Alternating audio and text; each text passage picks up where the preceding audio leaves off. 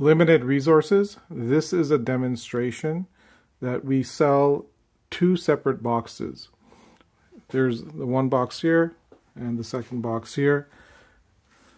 The first box that we're demoing is the one that we sell in the US and Canada. As you can see, it has one box, can run both the washer and the dryer. Here is the washer plug, and here is the 4-prong dryer plug. There are two separate timers, one for the washer up top, press the button, and the dryer. So, when you press the button, the coin acceptor, the light will turn green and money will flow to the dryer. If you press the top button, money from the coin acceptor will flow to the top timer. So it takes a standard 120 volts for the washer and a standard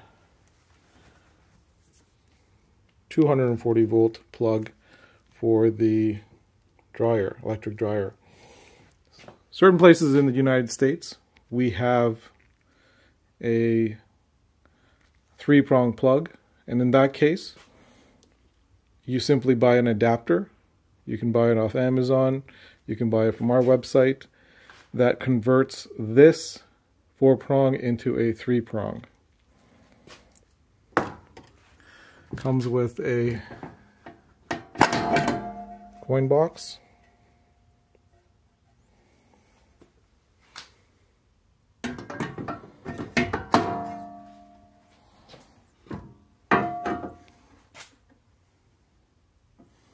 you simply plug this into any standard electrical outlet,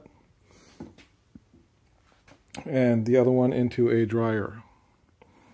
Preferably, the washer and dryer should be beside one another, and you hang this box over the dryer because this comes with a 6-foot cord, which is the limiting factor in how far the box can be away from your dryer.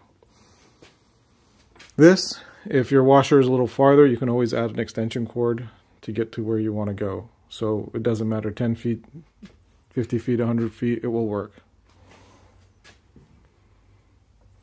As you can see, there's the two timers. This is where you set the time for the coins, how much you want to charge. You can change it in the future. We set it for you initially. And there you have it. That is the first model that we sell. So it's a washer and electric dryer. There is another video that we have. This is the second model for a washer and a gas dryer. And that will be in a separate video. And this is limited resources, payboxtimer.com. If you want to reach us, we're at 647-931-1829.